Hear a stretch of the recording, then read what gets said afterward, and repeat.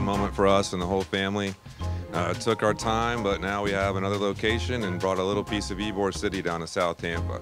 You know, if there's anything that epitomizes this community and our history and the immigrants who came here, it's this family, it's this bread, it's this institution. This is who we are.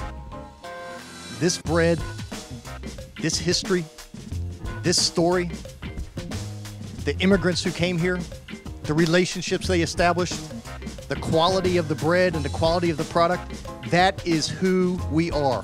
That is why we are Tampa proud. That is why we are Tampa strong. I could not be happier for this family.